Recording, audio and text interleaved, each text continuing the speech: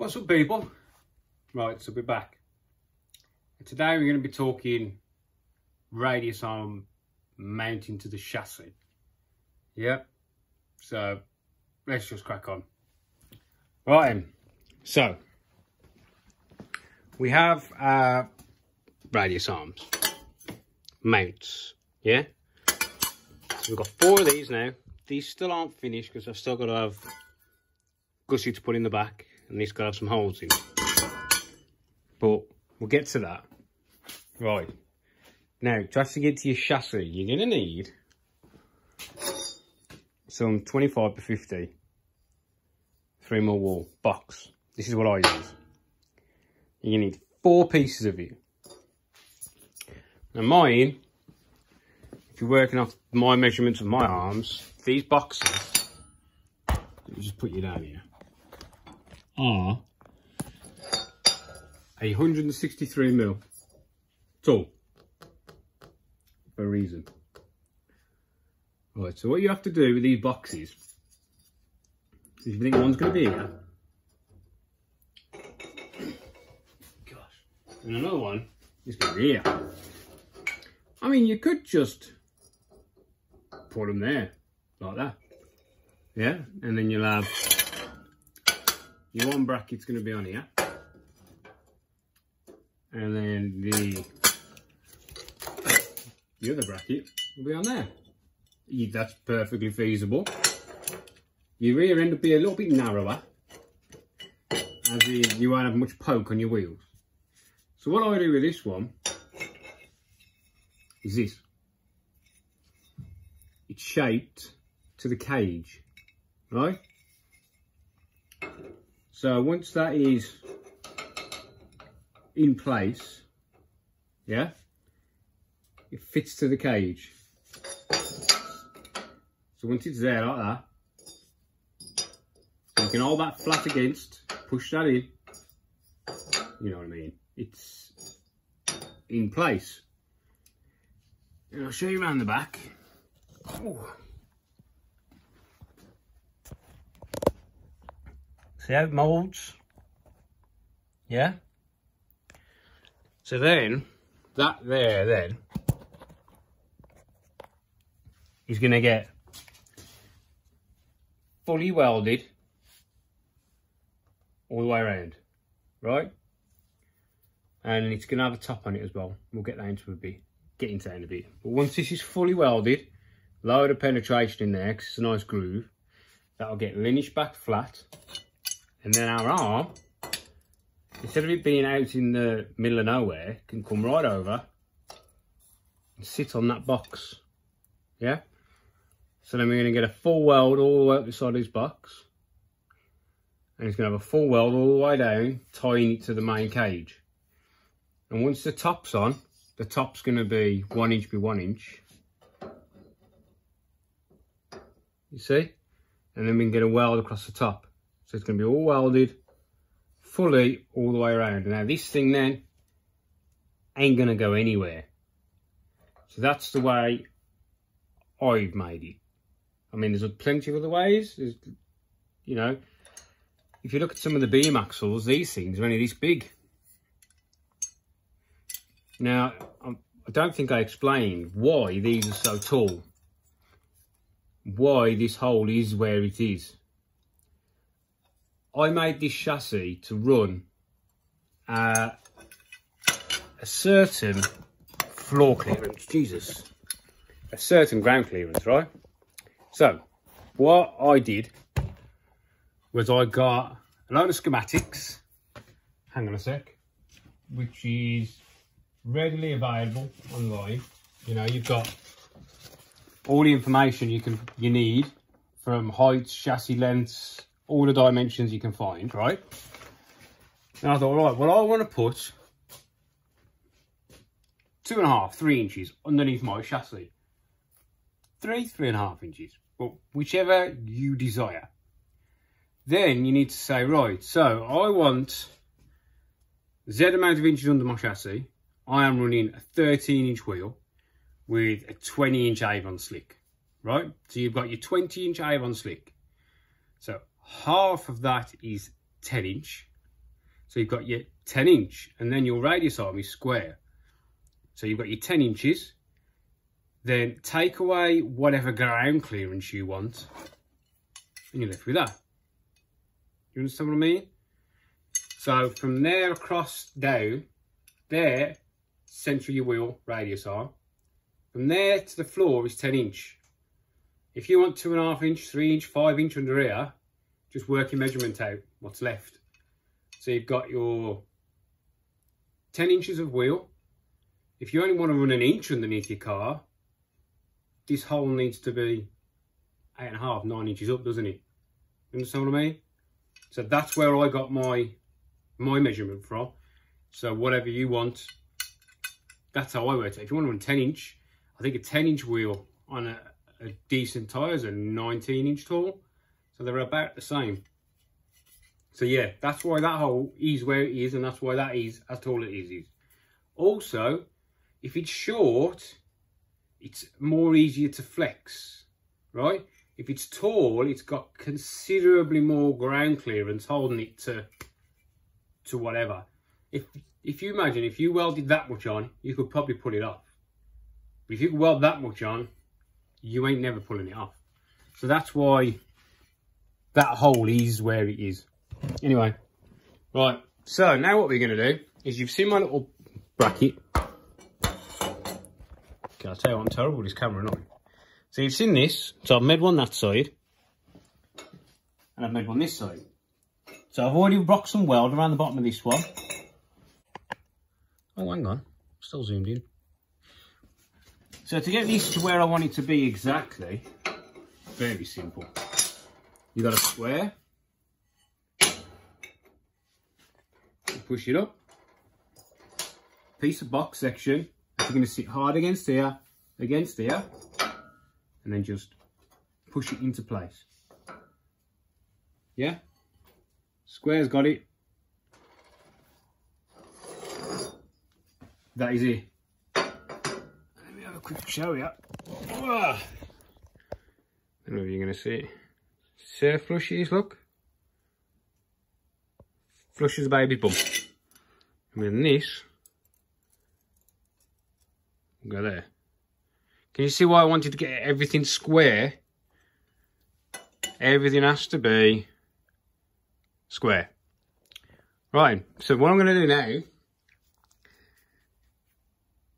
is I'm going to tack these in. I'm going to tack this one. You don't tack them ones in. We'll get to those ones in a bit. These middle ones, they go in after.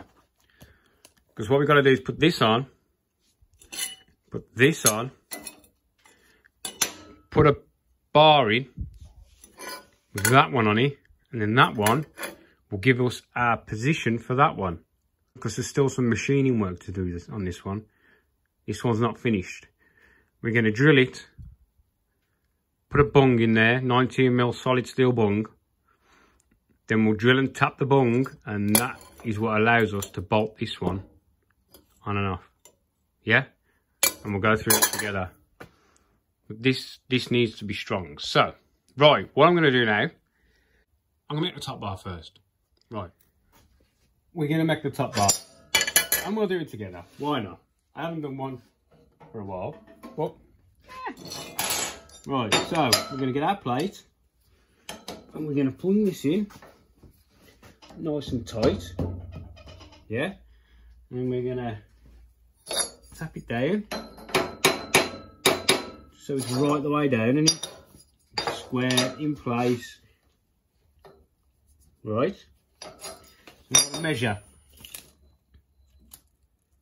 The table 188. Yeah.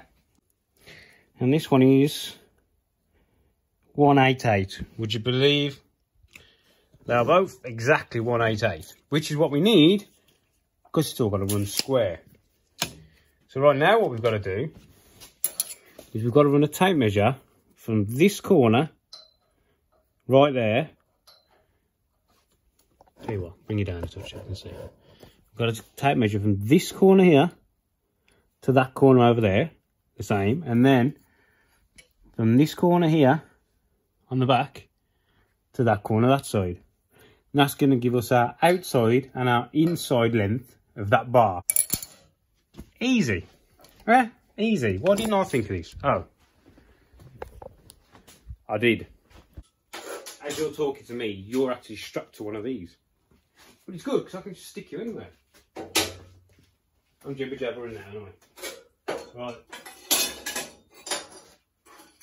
Some junk out there. Get some measurements, shall we? As you can see, I've got loads of space to work. So what I'm going to do is I'm going to measure the inside gap first of the box sections, right? So my inside gap of the box section is 1,133.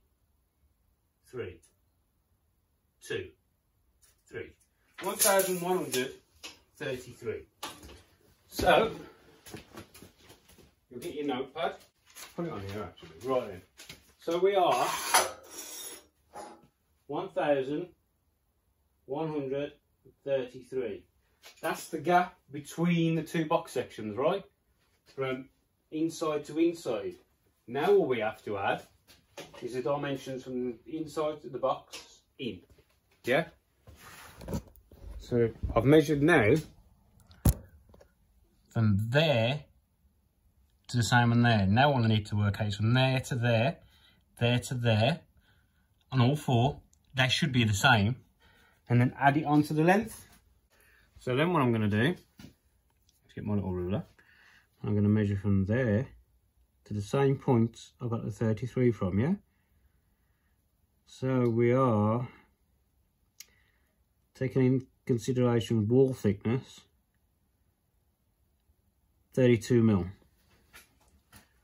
So we are 32 mil on the long, and on the short of it we are, say, 20. We can take a smidge off for the grinder. Let me just check the other side. This one's 30 mil, 20 mil. So it's a slight difference. 20 is right, but the one's 30 mil. So it's 2 millimeters difference. So you could do 1 mil either way. Do you understand? So I'll go 31 that side and 31 this side. 20. Yeah? So now we know our longest is, what's that? 369 is 1,193.45. Yeah? And a 20, 40. So now we've got 1,120, 40, 50, 60, 73. Right, so now we've got our outside length here to the same one there is 1195, and the inside is 1133. Simple pimple. So what we're going to do, I'll tell you what, this bloody magnet, sorry. I'm sorry for all you were like, God, this man's an idiot. Right. So, this is going to be our workbench here. Sig grinder, grinder.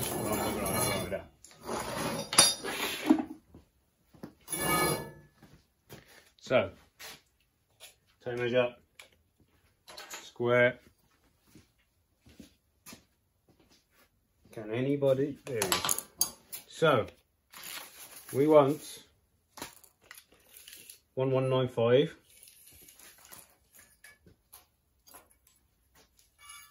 1195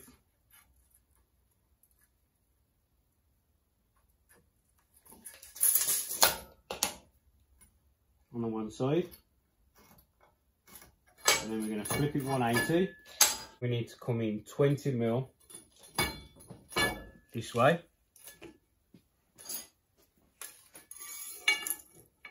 Don't we?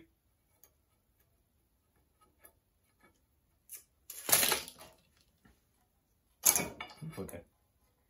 Yeah, and then we need 20 mil off this way.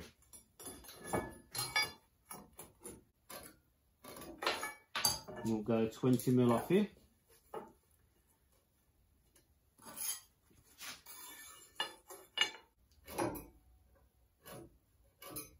So there is our, yeah. So now I'm going to join them up. So we are here. So we'll scribe over it